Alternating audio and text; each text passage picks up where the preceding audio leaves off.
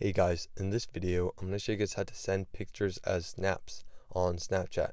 So if you have some pictures that you want to send as snaps on Snapchat but you don't know how to do it, this can also be called fake snapping, where you send a fake snap. I'll show you guys exactly how to do it in this video today, so it doesn't show any filters or anything like that. They cannot tell that you've sent it from your photo gallery and not just taken it like a normal snap.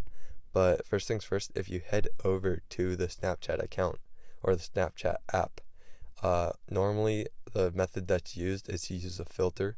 But if you use a filter, it will show that you used a filter when you send the snap.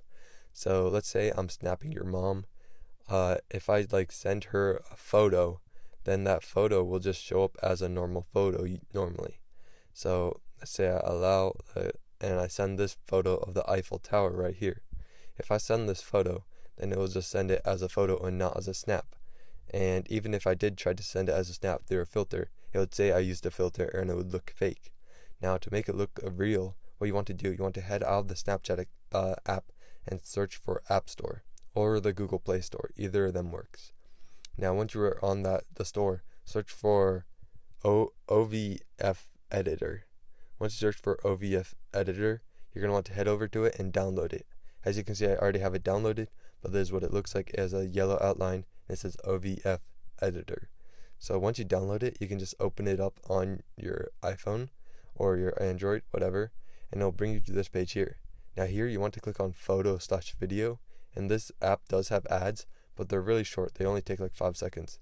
But once you've watched the ad and then you closed it, you're going to want to choose the photo that you want to send as a snap. So say I want to send this Eiffel Tower photo as a snap.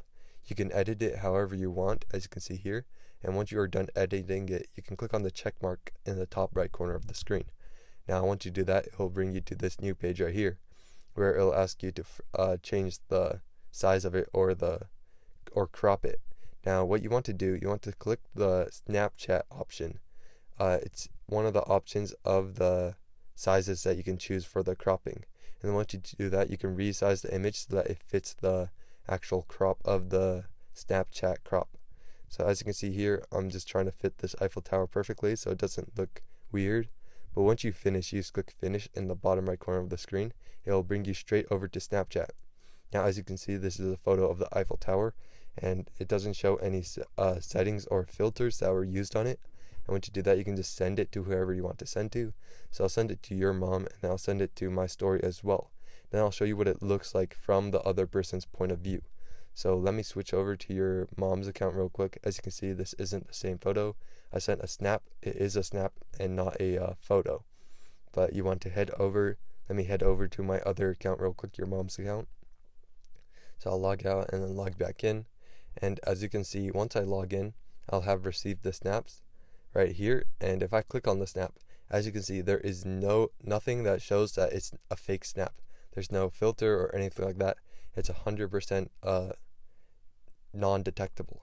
So, and also if I head over to the story as well, this is completely no filters or anything like that. So you can do it for a fake snap or your story as well. But that is how you send a fake snap, or that is how you send a picture as a snap on Snapchat. So I hope this video was helpful. If it was, I'd really appreciate a like and subscribe. Leave any questions you have in the comment section below. I'll do my best to answer them, and I'll see you guys next time.